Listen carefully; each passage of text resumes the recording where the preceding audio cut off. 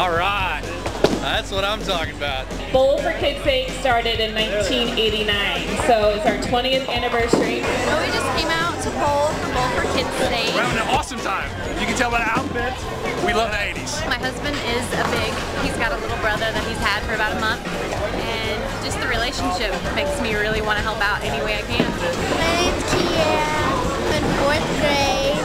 Then I get to have somebody to talk to when I think that my mom won't understand. And I get to go have fun.